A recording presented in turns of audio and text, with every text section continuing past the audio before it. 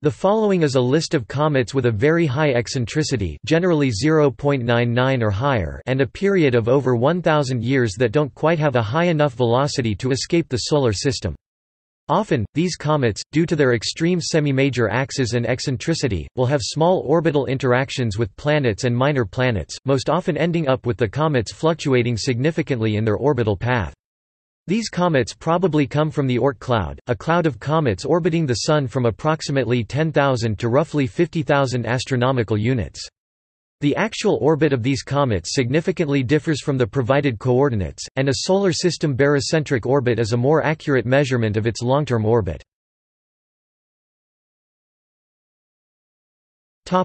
List of near-parabolic comets.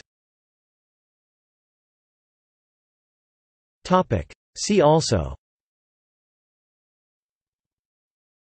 List of comets by type, List of hyperbolic comets, List of periodic comets, List of numbered comets.